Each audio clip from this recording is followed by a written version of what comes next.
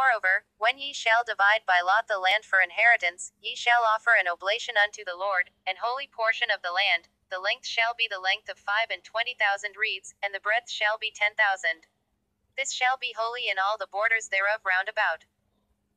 Of this there shall be for the sanctuary 500 in length, with 500 in breadth, square round about, and 50 cubits round about for the suburbs thereof.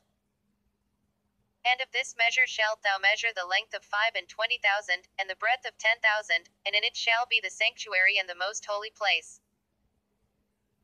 The holy portion of the land shall be for the priests the ministers of the sanctuary, which shall come near to minister unto the Lord, and it shall be a place for their houses, and an holy place for the sanctuary.